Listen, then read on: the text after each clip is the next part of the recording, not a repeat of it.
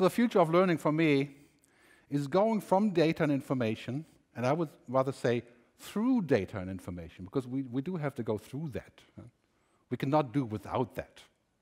But to go through it, to transcend it into knowledge and ultimately some sort of realization, some wisdom, or beliefs, or whatever you want to call it, something that is uniquely coming out of that process, some invention, some realization, something that only you can do. So there is a trend towards the idea of saying, now, if you look at this, sort of data is outside of me, information moves into me, knowledge is close to me, but wisdom is inside of me.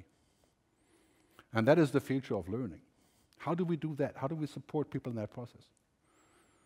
It's not by dumping waterfalls of data on them. It's by immersing them in experiences.